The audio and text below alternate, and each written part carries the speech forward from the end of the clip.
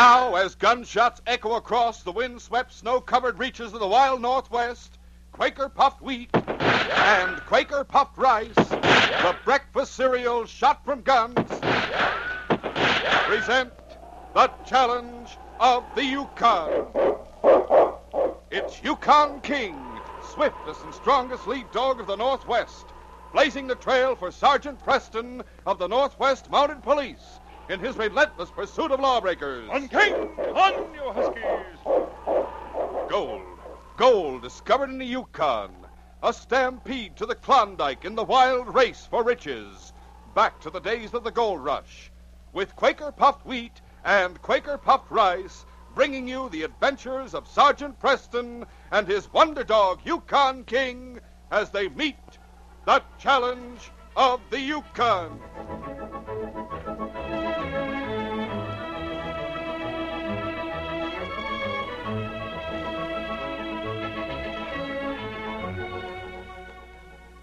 Say, if at breakfast time you're, yes, hungry as a lion, well, sir, just you dive into a heaping bowlful of delicious Quaker puffed rice or Quaker puffed wheat. Man, oh man, there's a treat that'll tame the old appetite. In fact, it's the cat's meow. Yes, these ready-to-serve giant grains are shot from guns, are nourishing, crisp, tender, loaded with nut-like flavor. So tomorrow, enjoy this breakfast treat. Quaker puffed rice or Quaker puffed wheat.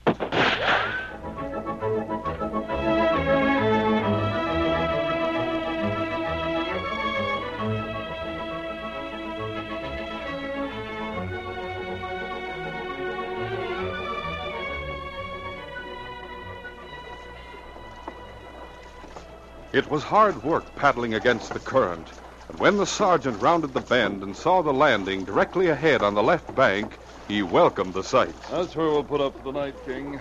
We won't even have to make camp. But for some reason, the great dog was uneasy. He stood in the bow of the canoe, his nose lifted into the breeze, his ears alert for any sound. What's the matter, boy? The sergeant could see nothing wrong. The landing was like many others along the Yukon. A dock, the woodchopper's cabin, and the large pile of logs the river steamers used for fuel. As the sergeant drove the canoe into the bank, the door of the cabin opened and an old man stepped out. He waved his hand in greeting. It isn't like you to be so unfriendly, King. The sergeant beached the canoe and then pulled it up on the bank. Well, howdy, Sergeant. You don't know me, but I've seen you and King around Dawson. Name's Jug Benson. Hello, Jug. Can you put us up for the night? Well, sure thing. Glad to have the company. How long you been here? About a month. This used to be Harvey Collins' place. Of course, Harvey Collins. He had a son called Glenn. What's happened to them? Well, they've gone back to States. Oh? Harvey made me a present of his cabin. You selling much wood? Enough.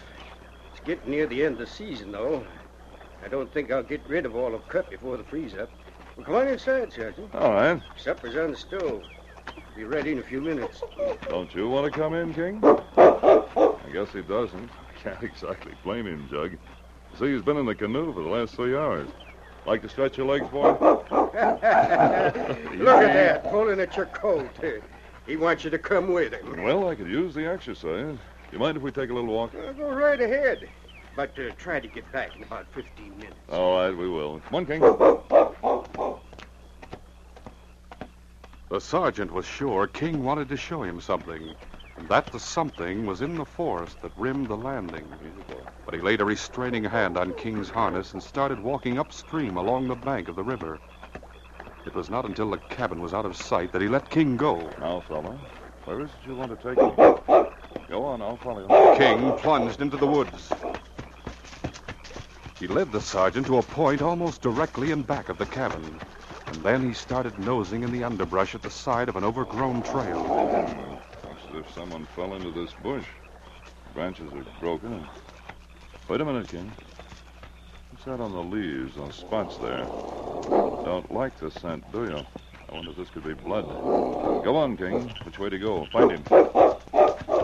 King started forward at the sergeant's command. He followed the old trail, and every now and then he would stop and sniff at the leaves of the bushes beside it.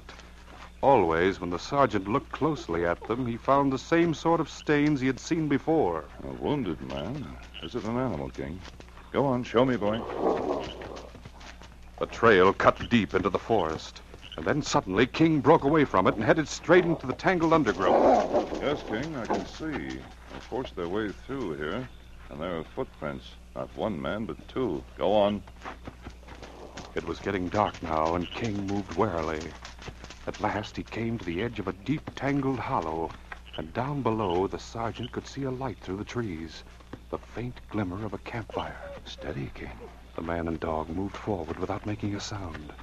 It took them 15 minutes to reach the bottom of the hollow, and there they found themselves on the edge of a small clearing. By the light of the fire, they could see a man lying on the ground.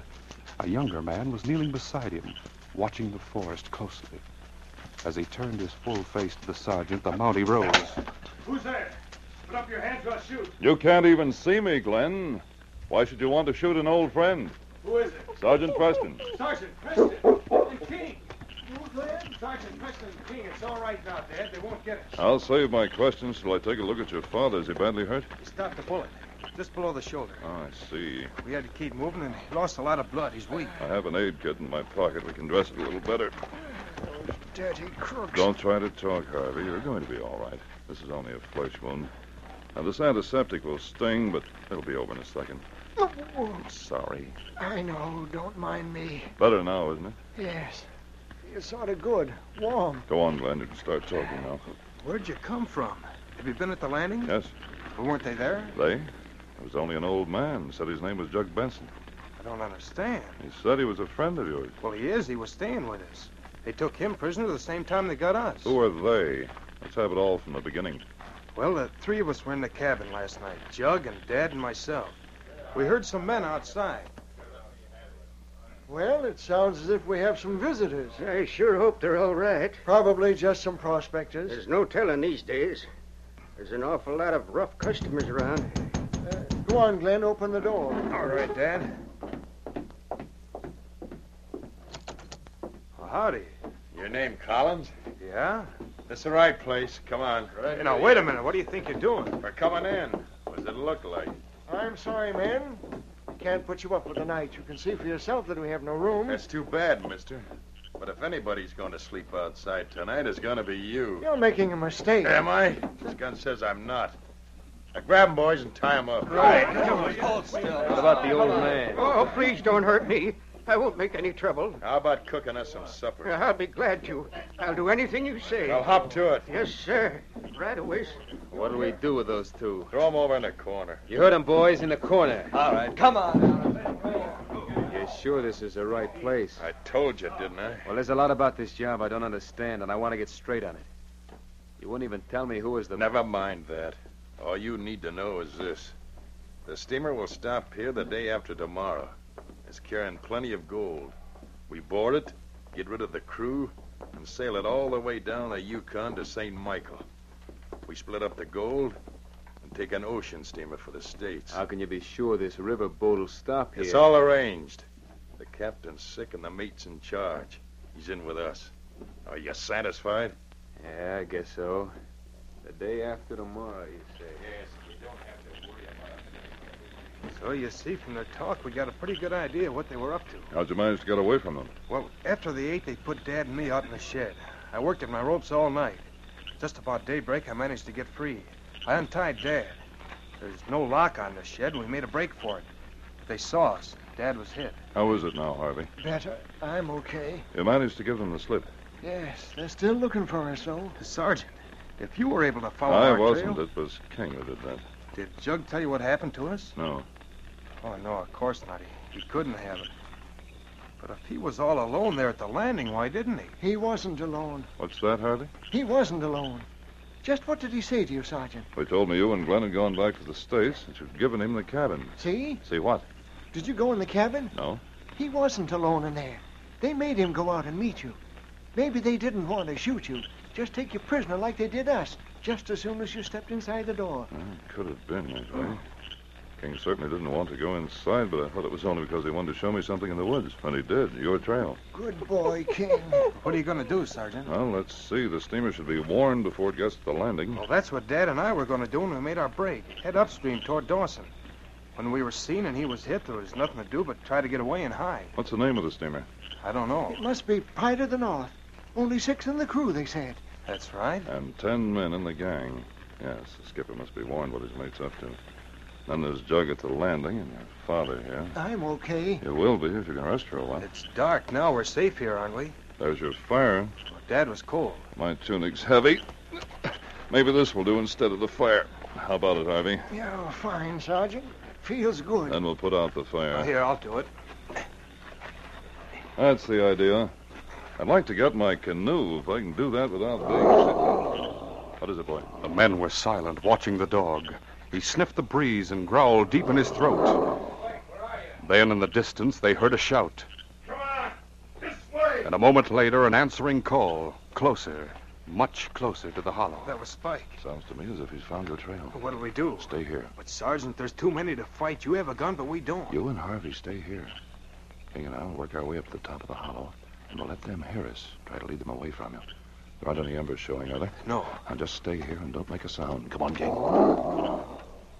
When the sergeant and King reached the top of the wooded slope, they waited until Spike and his men, crashing through the underbrush, were less than 100 feet away. Not being very careful, are they, King? But of course they know Harvey and Glenn are unarmed. Well, this is no time for a showdown. Come on. There they go, toward the river. Let them have it. We'll continue our story in just a moment.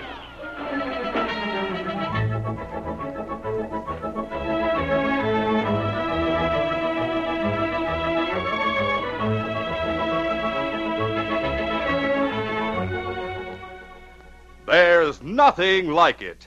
Yes, there's nothing like that big moment out at the old ballpark when... This is it. Folks, the ball game's all tied up. The fans are going crazy. And here it comes, that big 3-2 pitch. The batter swings. There goes the ball. Back. It's a home run. Yes, moments like this stand out. There's nothing like it. And for breakfast, nothing stands out like a heaping bowl full of Quaker puffed wheat or Quaker puffed rice.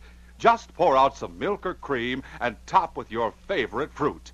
You'll say, this is it. Stand out. Stand out in flavor, crispness. That's because Quaker puffed wheat and Quaker puffed rice are giant king-size kernels. They're the premium grains of flavor-rich wheat or rice, and they're shot from guns. Yes, actually exploded up to 8 times normal size to make 'em crisp and tender, bigger and better tasting. And like that batter who comes through with a solid base hit, wheat and rice shot from guns delivers solid nourishment. Yes, Quaker puffed wheat and Quaker puffed rice furnish added food values of restored natural grain amounts of vitamin B1, niacin, and iron. So ask for crisp, fresh Quaker puffed wheat and Quaker puffed rice. They're never sold in bags or bulk. Always remember to buy the big red and blue packages with the smiling Quaker man on the front. He's your guarantee that you're getting the one and only Quaker puffed wheat and Quaker puffed rice. Shot from guns.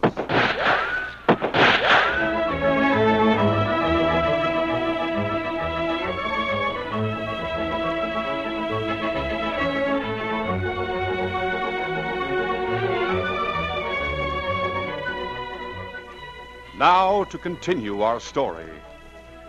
The first direction the sergeant and King took as they plunged through the forest ahead of Spike and his men was west. This was toward the river, but in less than a mile, the sergeant turned to the north. Lead them away from Dawson, King. We'll keep them following us for a long time before we lose them. The sergeant set a pace well within his own capabilities, but deliberately calculated to wear out his pursuit. It was dark in the forest. Still, an occasional glimpse of the pole star through the trees was enough to keep him on the course he had set.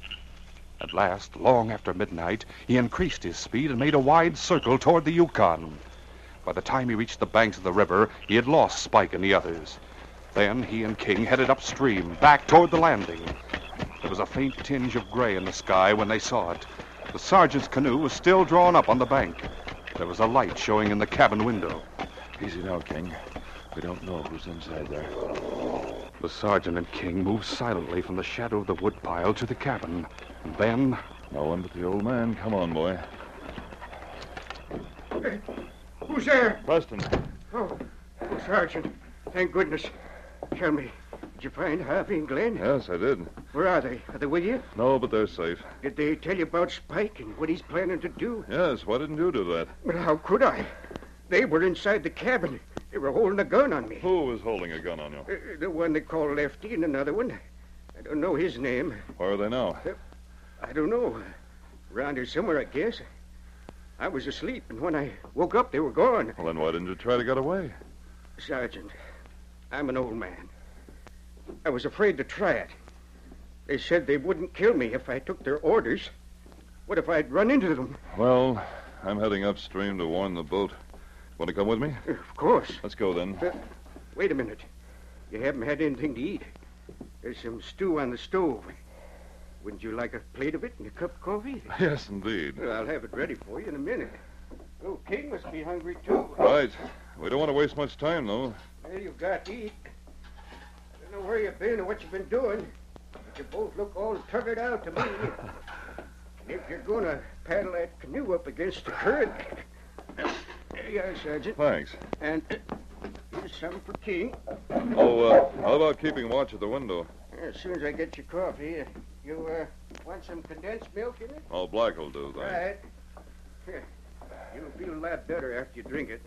Here. Thanks. Now, tell me. You're going to stop the steamer, huh? The mate belongs to the gang, you know. He might cause trouble.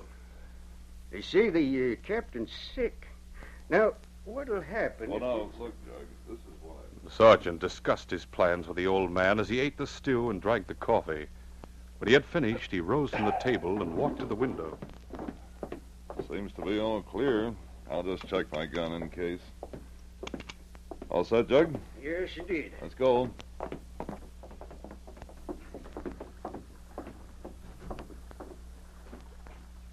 The old man took his place in the bow of the canoe. The sergeant shoved off and stepped into the stern. King had taken his place amidships. The sergeant held the craft close to the shore and out of the main current. With Jug paddling in the bow, they made fair time.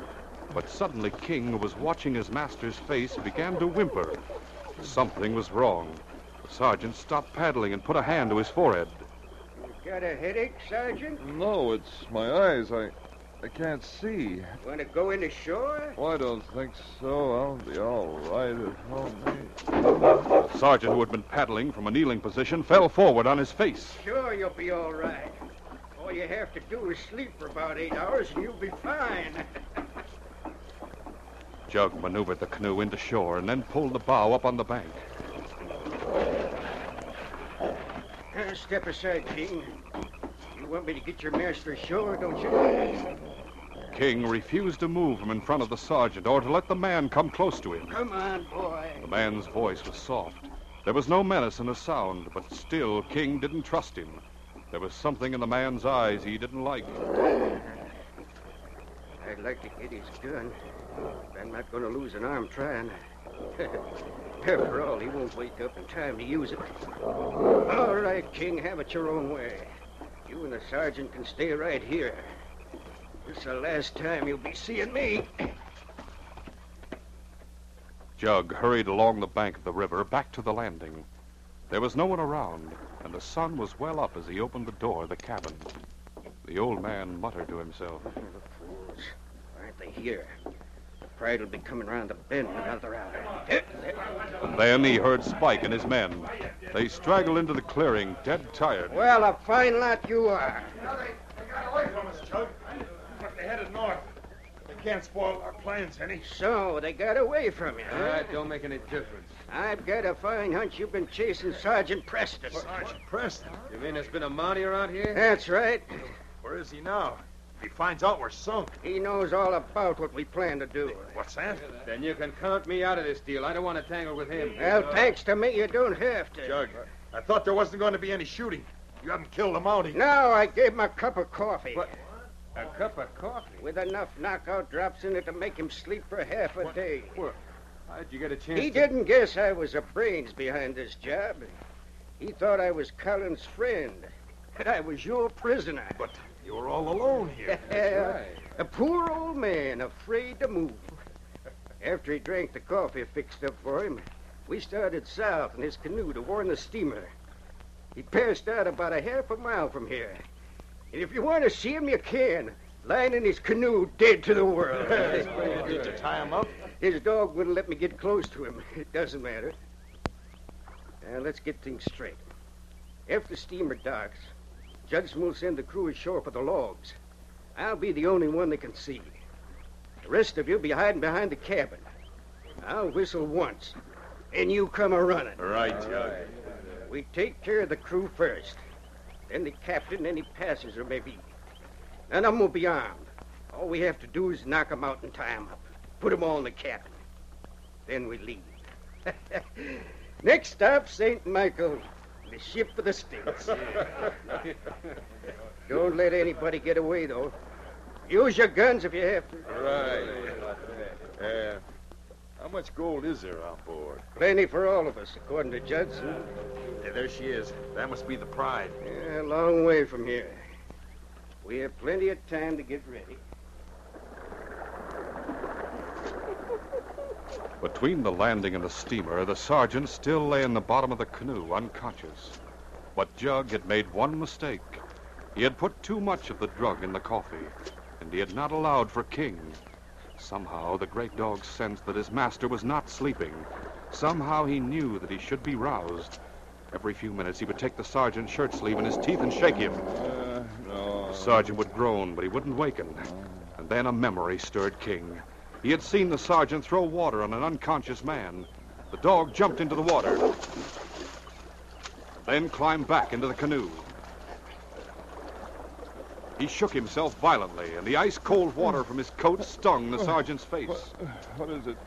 Suddenly, pain racked the sergeant. And he raised himself, still groggy, from the bottom of the canoe and leaned over the side. The sergeant was deathly sick. A moment later, he raised his head. Steamer King? What happened to me? Where's Jug? It must have been drugged coffee he gave me. Oh, King, I should have guessed the reason he didn't run away from the cabin was because he was a member of the gang. Well, he tried to get me out of the way a little too hard. We're going to board that steamer, King.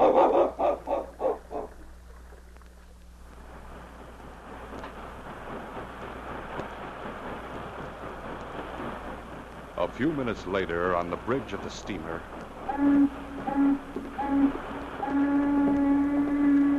What's the matter, Mr. Judson? What? You should be in your cabin, sir. I'm still in command of the Pride. I make my own rules, and I want to know what the matter is. A canoe, sir. I signaled for it to get out of the way. You signaled too late. You're going to hit him. Hard a port. Hunt over now, sir. Look out! The canoe's wrecked. A man and a dog, there they go into the water. Reverse your engines. Aye, sir. He can swim ashore, sir. There's no need to pick him up. It's my order, Mr. Judson. We're going to pick him up, if only for me to give him a piece of my mind. Stand by to haul that man and his dog aboard. Step out of there. the sergeant and King were alongside, and the captain stood ready to greet them. But the expression of anger faded from his face when he recognized the Mountie. Thank you. Sergeant Preston, Yes, Captain. why did you steer your canoe into our path? Because I signaled for you to stop and you didn't pay any attention. But why? Why should you want us to stop? That's a matter you and I should talk over in private, if you please. All right, Sergeant. This way. Take over, Mr. Judson. 20 minutes later, Jug stood on the dock and watched the Pride make a wide circle and nose into the landing with its bow headed upstream. He smiled as he waved to Judson on the small bridge. Oh, there! You want a full load of log? There's plenty here. Throw me a line. I'll make it fast. Get a line ashore there. The sergeant and the captain watched the steamer being tied up from the porthole of the captain's cabin. When the gangplank was lowered, the crew went ashore and headed for the woodpile. They hurried until the pile of logs was between them and the cabin. You believe the gang is in the cabin? Or the woods. Either way, the woodpile will give the crew protection. At that moment, Jug whistled, and his men came racing from the cover of the woods, their guns drawn. But the ship's crew drew pistols from inside their shirts and ducked down behind the woodpile. Now's the time to show myself. All of you, throw down your guns and stand where you are. You're under arrest in the name of the Queen. It's Preston, and the crew's got guns. There's nothing we can do but give up, Jug. That's right. I'll show you, Preston. Anyone else want to shoot it out? You're all out in the open. You'll make fine targets. Don't shoot, I give up. I give up. That's better. Come on, King. Judson, you dirty double-crosser. Why didn't you warn me? What chance did I have? I've been covered every minute. Go on, men. Gather up their guns. Come on, you now. Let's go. Instead of the crew being taken prisoners, it was Jug and his men who were tied up that morning. The sergeant led the way to the hollow where Collins and his son were still hiding, and the wounded man was brought back to the landing. Then, out of gratitude for his narrow escape, the captain offered to take the sergeant and his prisoners back to Dawson.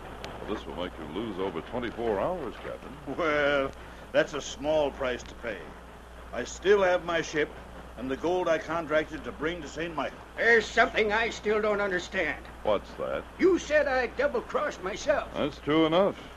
You see, you were a little too generous with your knockout drops. Instead of knocking me out, they just made me sick. And with King's help, I managed to snap out of it in time to stop the boat. But, Sergeant, you might have lost your life. I had to make up for my mistake in trusting Jug. But it's all settled now, Captain. These men will go to jail for attempted robbery and murder. Your ship and your gold are safe, and that means the case is closed.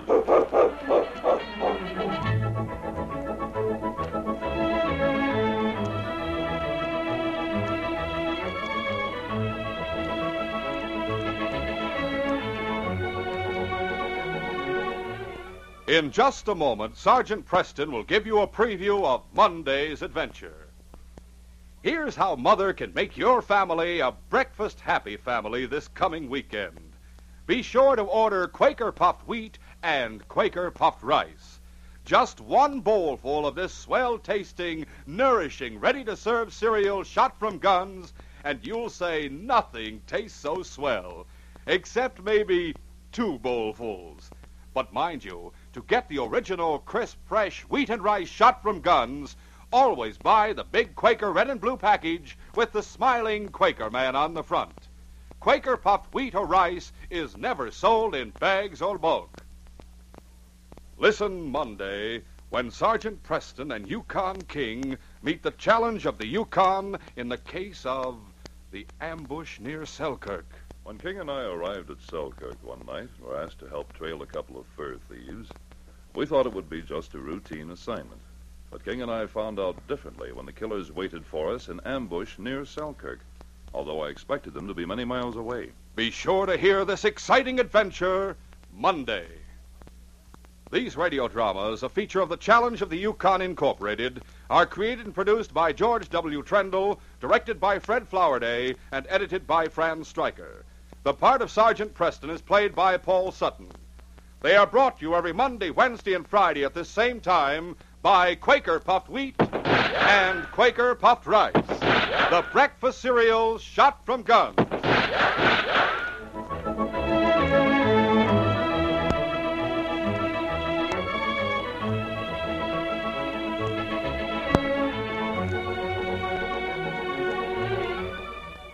For a delicious hot breakfast, eat Quaker Oats. The giant of the cereals is Quaker Oats. Yes, the giant of the cereals is Quaker Oats. Delicious, nutritious, makes you feel ambitious. The giant of the cereals is Quaker Oats. Say, boys and girls, do you want to be a star someday in sports and activities? Then start on good Quaker Oats breakfast tomorrow. 'Cause nourishing oatmeal gives you more growth and endurance than any other whole grain cereal. Still less than 1 penny a serving. Quaker and Mother's Oats are the same.